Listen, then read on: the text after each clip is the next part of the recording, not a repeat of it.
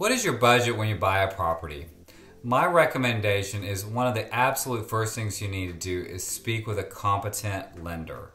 And the reason why is there's three things that are going to be important. Now, only one of these is going to be important to you, but that's the reason I'm making this video.